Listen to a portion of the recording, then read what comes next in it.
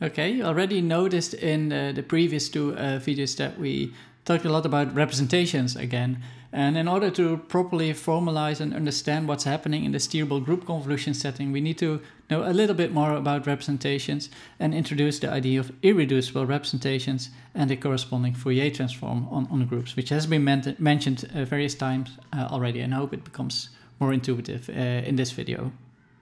Now, central to this idea of irreducible representations, which I'm going to introduce next, is this notion of equivalence between group representation.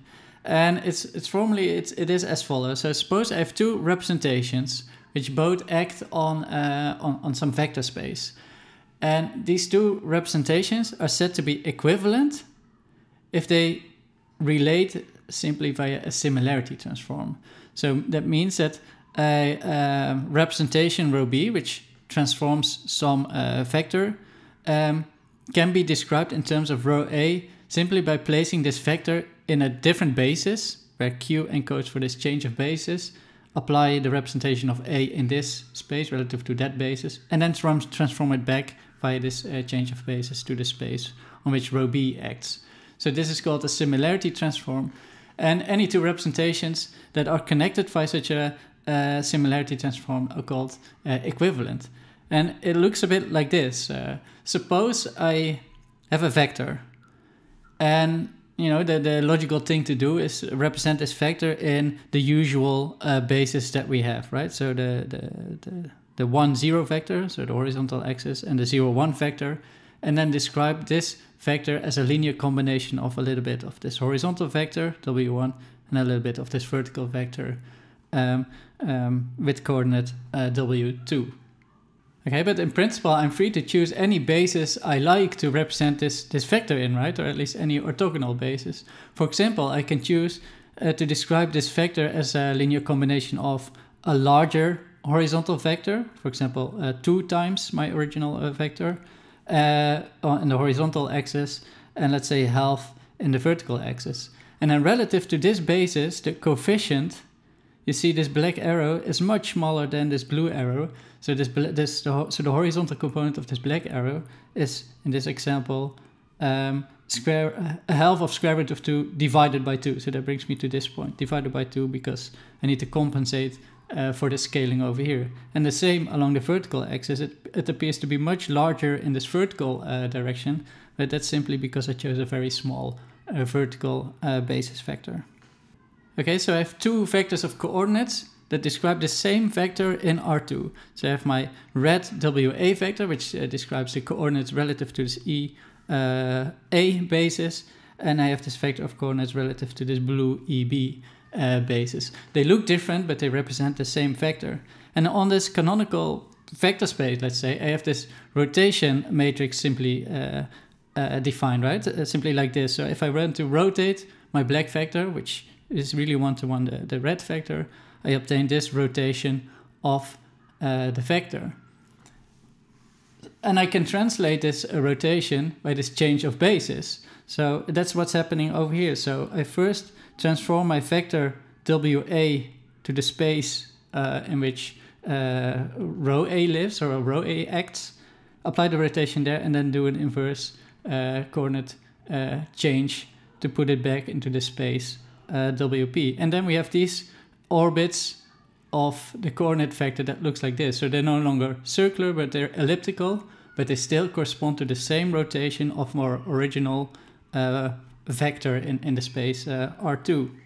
So this tells us that representations, you can show that this is still a representation. Maybe that's a good exercise to check, but it tells us that representations do not always have this nice clean form such as this. It can have these scaling factors in there as well. It's still a representation, and it corresponds to some easy representation via a change of basis, which is illustrated, well, on this slide. Okay, and now that we can talk about equivalent representations, we can try to find an equivalent representation that has this easy looking form. And that is essentially summarized over here. So then we start talking about reducible representation. So a representation is called reducible if I can write it in this form, where basically a change of coordinates puts it into a space in which a nice looking block diagonal representation acts. So the idea is that given any representation, I want to rewrite it in such a form by finding the appropriate coordinate transformations. And if I can no longer further block diagonalize it, so if I then take a look at one of these representations and try it again, and it doesn't really change the representation, then this thing is called an irreducible representation. So this thing itself can no longer be reduced to this block diagonal form. Okay, so far we already saw two examples of irreducible representations. We saw that the representation, so this entire representation acting on this vector space, was decomposed in these irreducible representations. In this case, in the complex valued case, the representations are really one-dimensional, so for sure they can no longer be reduced to smaller dimensional things. So that gives us these one-dimensional complex valued representations. And you see that this has indeed this nice block diagonal form. And this is nice actually, putting things in this irreducible representation form, because then in many analyses we can only focus on the subspaces which are affected by this whole representation, because this is one big matrix that transforms a complete vector, but by putting it into this block diagonal form, or this block diagonal form, we can focus only on these subspaces separately. So this is a irreducible real representation that only affects this particular subspace in this big vector, and that simplifies problems quite often. So here we have complex irreducible representations along the diagonal, and in the real case we can no longer reduce these 2 by 2 matrix while still being a representation. So in the real case, for SO2 at least, the irreducible representations are 2 by 2 matrices for all frequencies, except for the zero frequency, so for the constant, then I have a one-dimensional trivial representation. Now to illustrate that this transition from a complex representation to a nice block diagonal representation via change of basis, I'm going to show a different example. And this is also something you have seen before, but maybe back then you weren't fully aware of what was happening. So let's consider the following case. So let's say I have a vector that represents a continuous signal or a discrete signal on S1, right? So suppose I have a continuous signal and I discretize it. So I sample its values at certain locations and I store these values in a vector. That's this particular vector, right? So we can think of it as, well, the underlying, we have a continuous signal on S1 on the ring, but I only sample it at a discrete bunch of alpha n rotation angles. And that gives me these vectors, Vn's elements. And maybe to highlight the connection between the continuous and discrete case, continuous signals are really infinite dimensional vectors, right? So functions are vectors, but they're just infinite dimensional. So their values are indexed with an infinite amount of points on the domain. When we vectorize it, we only represent it with a finite number of elements, and therefore we have a finite dimensional vector. So this is a finite dimensional vector representation which could represent an underlying continuous signal. Now I want to talk about regular representations. So what do regular representations do? So the regular representation just shift the data around, right? It just moves pieces of information to other locations in space. And in this vectorized form, when I'm talking about a discrete subgroup, then the regular representation is really a permutation of my vector. It's represented by a permutation matrix. So if I move everything to the right, then this point at the end enters at the first location. So the first element is given by, so I do this row vector multiplication, and that gives me this last element, and I'm going to put it at the first location.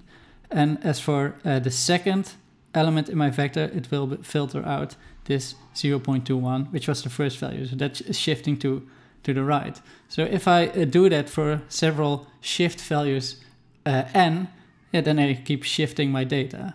So you see the regular representation, which moves things, the values in my function or vector around, is simply given by a permutation. Okay, and now believe it or not, also this representation, which is kind of hard to analyze, so it's a matrix to the power n, can be decomposed into irreducible representation. So it can be written in this block diagonal form via a change of basis. So I computed this. well, actually many people before me have computed this, and it turns out that the change of basis is given by a matrix that looks a bit like this. It has all these complex exponential values evaluated there, and they seem to have certain corresponding frequencies in them. And that is correct. These rows in this change of basis matrix really correspond to circular harmonics in this case, or sampled discrete circular harmonics that we've seen before. So what is happening here? So if I were to apply this change of basis, I do a row vector multiplication. So this row multiplied with this vector, which is like computing the integral of these basis functions, or the inner product of these basis function with the underlying signal. And that is precisely the Fourier transform. You project a signal onto this basis, and that gives me a coefficient. And that particular coefficient transformed via this irreducible representation. And I do it for the next row. So it's not a basis function. I take this inner product, so I project it onto this basis, and the coefficient that comes out of it is really transforming via this regular representation. And then if I want to reconstruct the signal again, I again do this change of basis. So I apply the weight to the corresponding basis function, and then I'm back to my original signal. So this is really nice. It tells, and this is actually explaining the shift theorem for the Fourier shift property or theorem, that a representation, a translation on my discrete signal can also be described via an element-wise multiplication in the Fourier domain.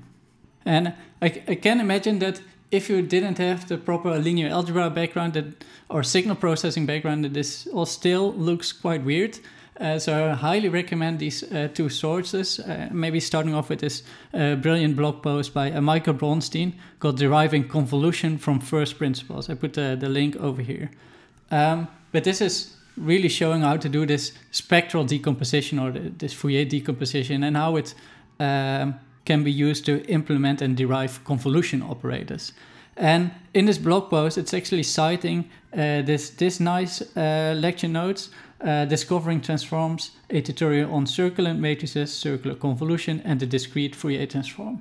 So this source is, I think, really the precise thing that you need if you want to get some intuition or actually hands-on experience in actually deriving these eigensystems.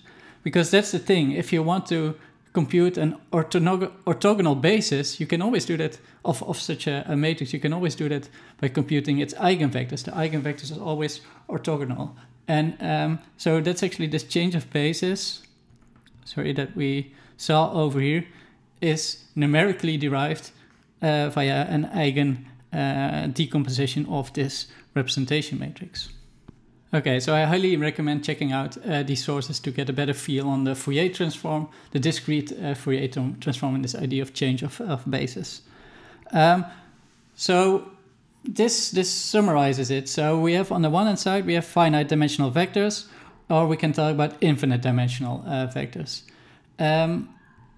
We have a regular representation. Suppose this represents a continuous signal, then we have a regular representation which corresponds to some matrix, to some permutation of its elements, and we already saw the regular representation of continuous signals before, like just shifting the domain and resample. Now, we just saw before that if we have such matrix representations, then we can apply a change of coordinates via a matrix Q, such that this representation is actually represented via a block diagonal matrix corresponding to blocks of irreducible representations. And this Q applies this change of basis and could be thought of as a Fourier transform that puts my signal into this basis that is transformed via these block diagonal representations. And the continuous equivalent is this. So really we have a discrete Fourier transform represented by Q, and we have a continuous Fourier transform, maybe that's best illustrated over here, which is defined as such. The continuous Fourier transform on a group is really projecting our function f onto the basis function. So really taking the inner product of f with the basis function, integrate over the entire domain.